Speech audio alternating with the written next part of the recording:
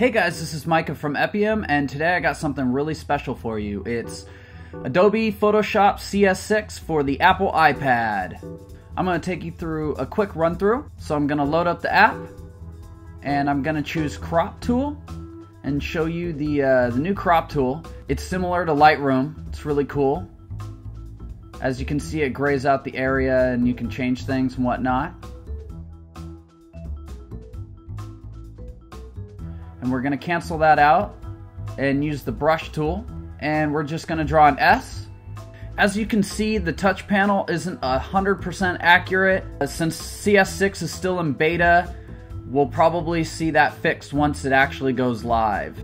Now let's revert back to open, and let's add a adjustments, curves. And as you can see, it all works relatively flawless.